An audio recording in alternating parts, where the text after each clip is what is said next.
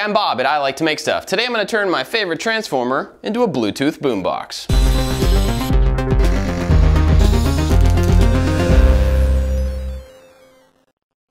This video is sponsored by Dashlane. When I was a kid, I absolutely loved transformers, and one of my favorite transformers was Soundwave. He was a tape recorder and was kind of the communications person.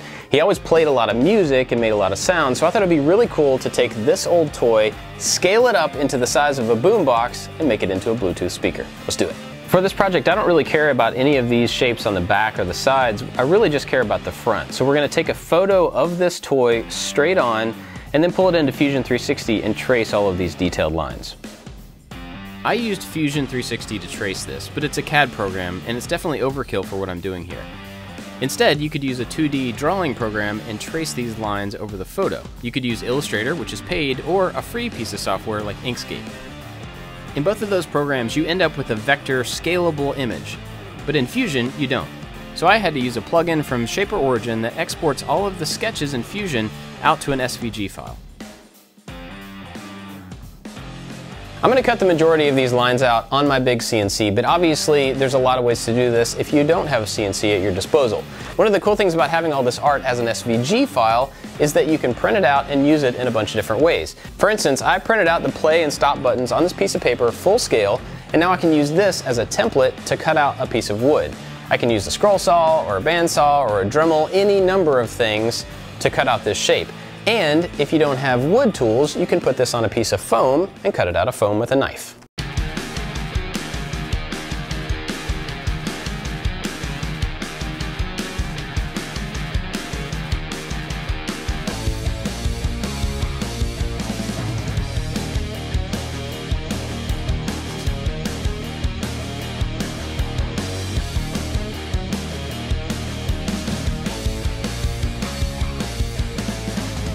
The box for this was made out of 1/2" MDF. I cut out the face on the CNC and then cut down some other strips on the table saw to make the box. This is super simple construction, there's nothing special here at all, and it's all going to be glued and brad nailed together.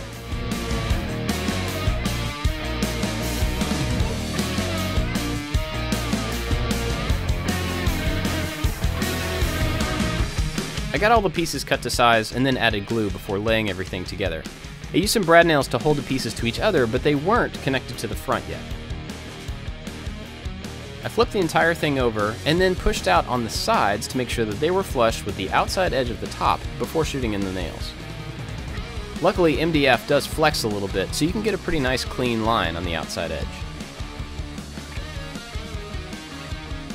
After that, I went back with some wood filler and filled in all of those brad holes. We also 3D printed some of the details, like the Decepticon logo, that was going to go on the front. And after the wood filler dried, I just sanded it smooth.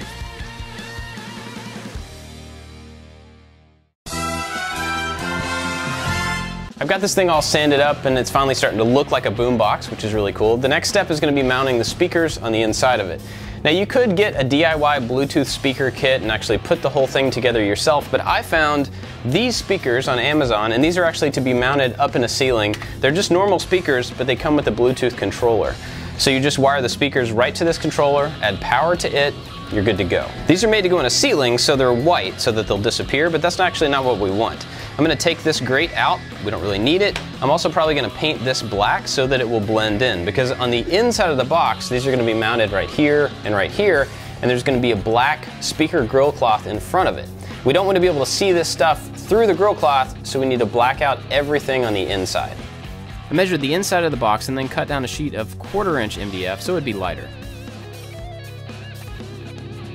I traced the opening from the container onto this so that I know where the speakers are going to actually project from. Obviously these are a little bit too big to fit in that opening, so I'm going to offset them and just try to get them as close to the center of the opening as possible. And this will help me figure out where to place them. Then I can mount these to this board and then they will line up with that opening in the front of the box. These speakers are made to mount in a ceiling, so they've got these clamps that you can drive in a screw from the bottom and it'll pull this clamp down to hold it into the ceiling.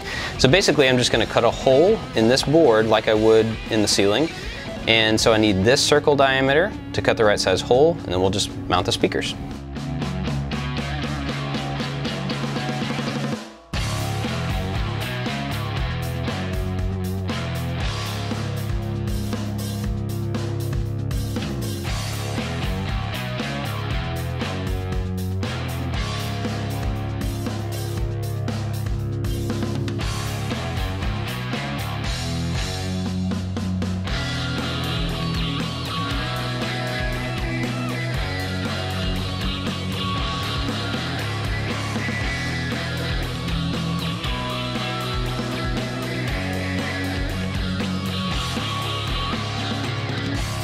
After putting this panel in here, I need to make some sort of a standoff to hold it in place, but not all the way up against this front edge. So I'm going to measure in here and see, it looks like about 1 inch is probably good for a standoff. Obviously this is not a really professional speaker build. If you're looking for how to make the best speaker boxes, I'm not the person to talk to.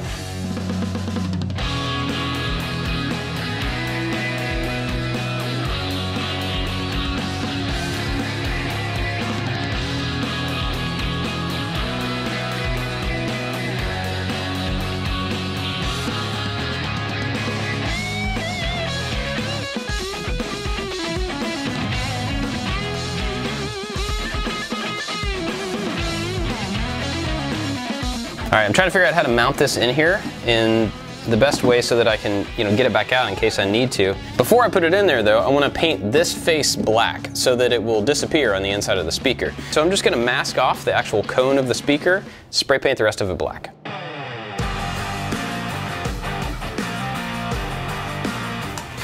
Thank you.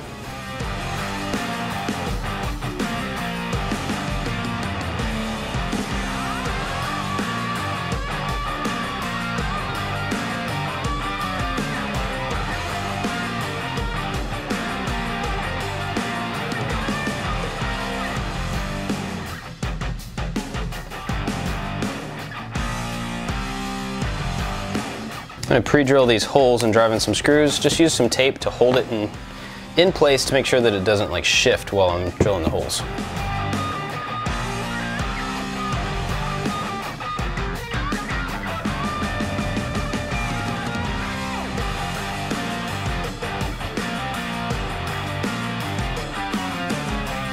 I did oversize this back panel just a little bit so that once I got it in place I could go back and sand the edges to make sure that it was perfectly flush on all sides.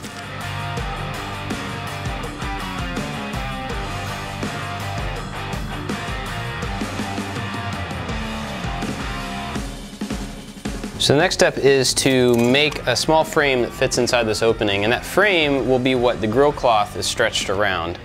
And so I'm just trying to measure the opening, and then I'm going to cut out a separate piece to act as that frame, and then we'll cut out the more negative space in the middle of that frame so that the sound can travel through it.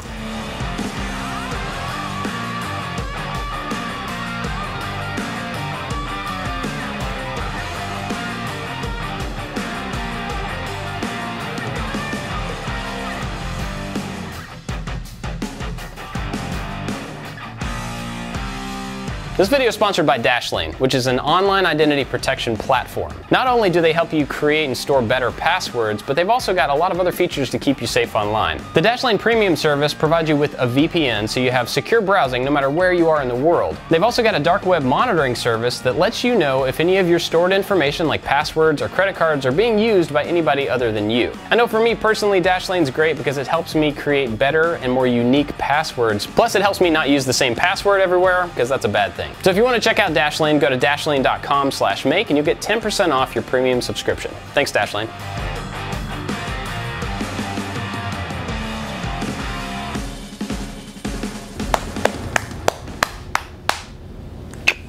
This thing fits in really nicely, but it's actually a little bit too tight because it's going to be wrapped in this black grill cloth, and this stuff is not super thin. So this needs to wrap around the outside of the frame on both sides. So we're going to do a test fit and figure out how much of this we need to sand off to make it fit really tightly. Then after it's fully sanded, we can paint it black.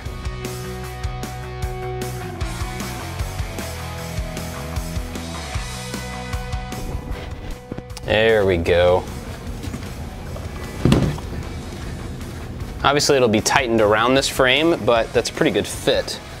And it's tight enough in there that you can actually pull on the grill cloth to get it tighter in place, which is really cool. All right, so the good thing here is that it can be tightened with the frame in place, so we don't have to worry about permanently fixing it. We can do it when it's time, because next up is painting this thing. Last thing before we start painting is to cut a little tiny hole back here to run the power supply through. That way it will be hidden on the backside and we won't have to worry about it. MDF really soaks up paint. So I covered this with 2 coats of primer with a sanding in between before doing the final coat.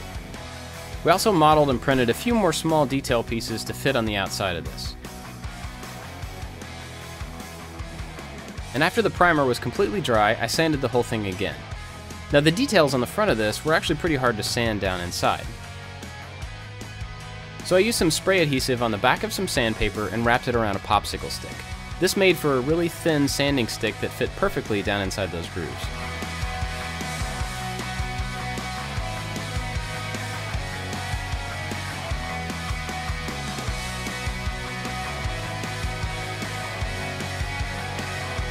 Got this thing sanded and brushed off. Now we're going to put on the first coat of paint, and to do that I figured it's best to wear a brand new hoodie. These are in the store. If you want one, I'll have them linked down below. I started by spraying the chrome sections first for no particular reason, but as you'll see later on, I should have done this last. This kit comes with everything you need to hook up the speakers. A little Bluetooth control box with some terminals, some speaker wire. You don't even have to cut the wires. They just go right in, you screw them down. So we're just going to mount this to the back of this board, plug up the wires, and then the audio portion of this should be good to go.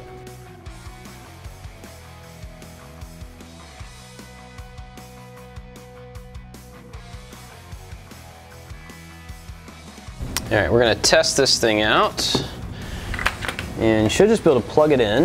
All right, it showed up in the Bluetooth settings. It has a passcode that comes with it that you put in to pair it, and it's paired. That was easy.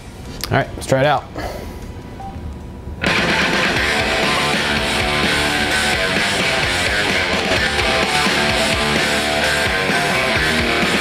Cool, it's pretty loud.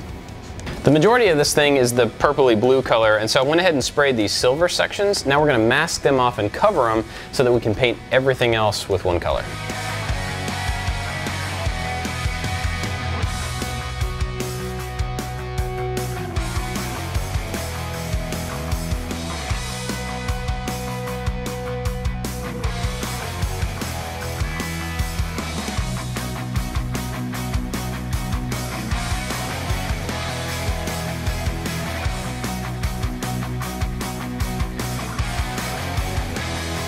Alright, I think I've got everything masked off, so I'm just going to make sure that all the edges are fully pushed down, and then we're going to go spray paint this thing blue.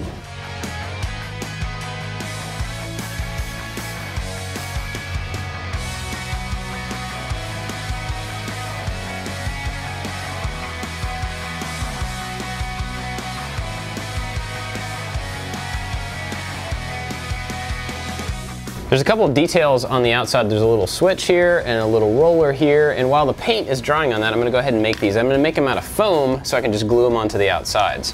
I've measured this height and then the height of that little thing, and then figured out the proportion of it relative to the size that I'm making, and so now I'm just going to draw that out on some foam. These didn't have to be terribly exact, so I just approximated it, cut out 2 pieces, and glued them together with some barge cement. I did hold it up to the piece to make sure that it was about the right size before moving on to the next piece. The other one was made basically the same way. I just glued on 2 blocks to the outside to get an oversized shape, and then I took it to the sander to smooth it down and get the angles that I wanted.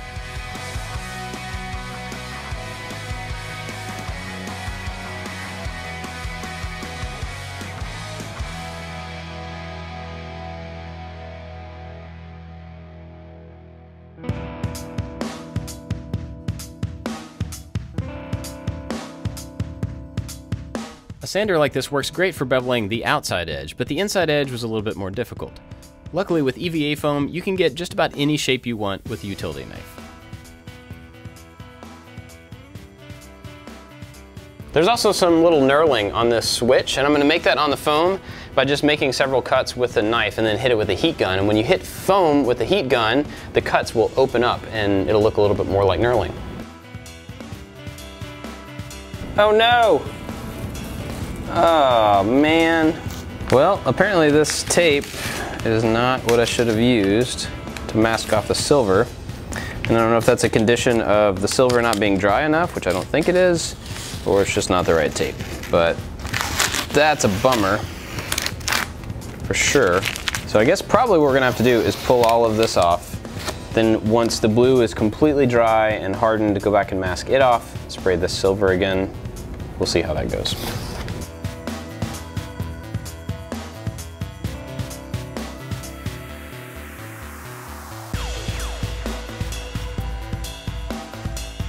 As I'm trying to figure out how to repaint this, I realized that I actually didn't paint two sections blue that need to be blue. So while I'm waiting on the rest of this to dry, I'm going to mask off these areas, spray them blue, so all of the blue will be finished. And then when it's all dry, I can mask off the blue and repaint the silver.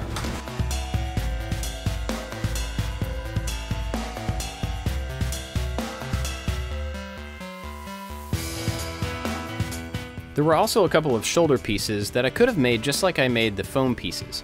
For these though, I decided to use MDF. I used the same process though. I built up the shape overall and then used a sander to get the angles on.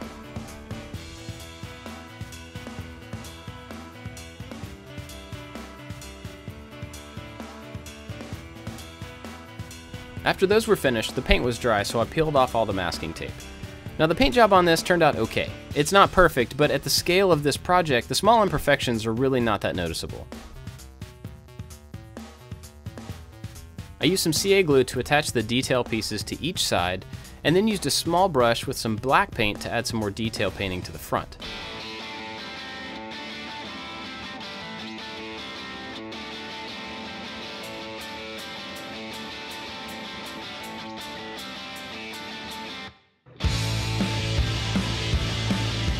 The toy has several small pieces of text on it, and to do that, I decided to use a vinyl cutter.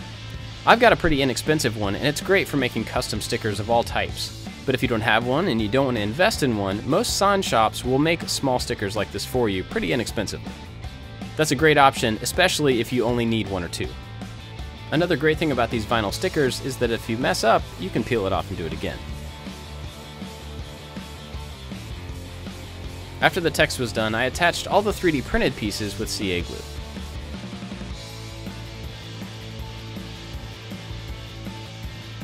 Next, it was time to put in the grill cloth.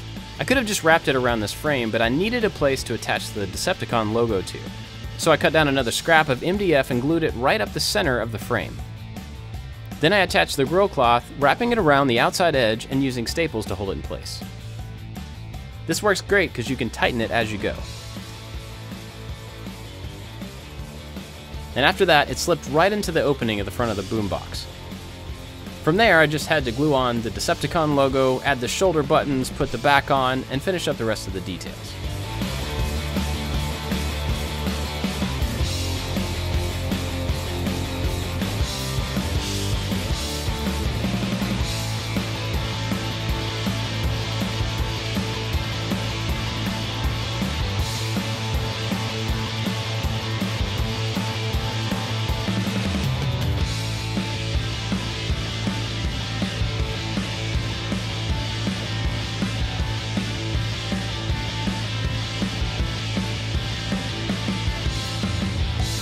The last little detail on this is to put on this small piece of trim that goes around the outside of the window, and then there's a little marking on the inside. And I think to do that, I'm going to cut down some 2mm craft foam and spray paint it gold, then just glue it onto the surface. This foam is really lightweight, so spraying it would just blow it all over the place. I laid one end of it on some tape and then taped that to the surface. That helped keep it in place a lot while spraying it gold. I did the same for these really small detail pieces.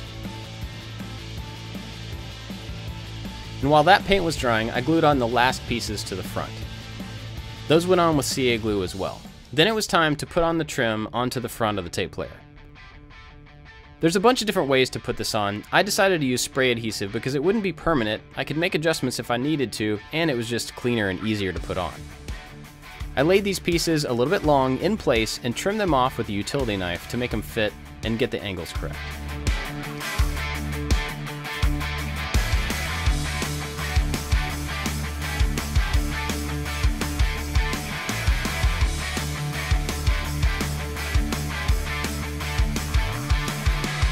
And here it is, Soundwave is all complete. This is one of my favorite characters, so it's really cool to have a giant version of it here, and we can listen to music while we play ping pong. This project turned out really cool in a bunch of different ways, and I got to use a bunch of different types of materials and processes on it, but you could actually use any one of those processes to do the entire thing. You could CNC all of this, or 3D print all of this, or use foam for the entire thing, or do it all with a scroll saw. In fact, one of the cool alternatives to using the CNC for the face of this would be cutting all of these pieces out and gluing them on top of a solid sheet. There's a bunch of different ways to accomplish the same thing. The speaker system also worked out really well and is super loud, and it's a great option if you don't actually want to go through the process of building an entire speaker kit. It does have to be plugged in, which is not a huge deal for me, but if you wanted to take it with you and actually have it as a boombox, there's plenty of room on the inside of this to add battery power, and you could even put a small sound effects chip in it so you can play some Transformer sounds. We did that on the Optimus Prime gun and on the custom horn that I put in my truck. We'll link those videos if you want to check them out. If you want to see some other project videos, I've got tons of them, so go over there and check those out. And if you're not subscribed, be sure to do that and hit the bell so you get notified as soon as I upload. That's it for this one, guys. Thanks for watching. I'll see you next time. I wasn't really concerned about check, check, check. Good. Cool. And for that, I'm gonna use some pre-bought, You did pre-buy them. pre-bought.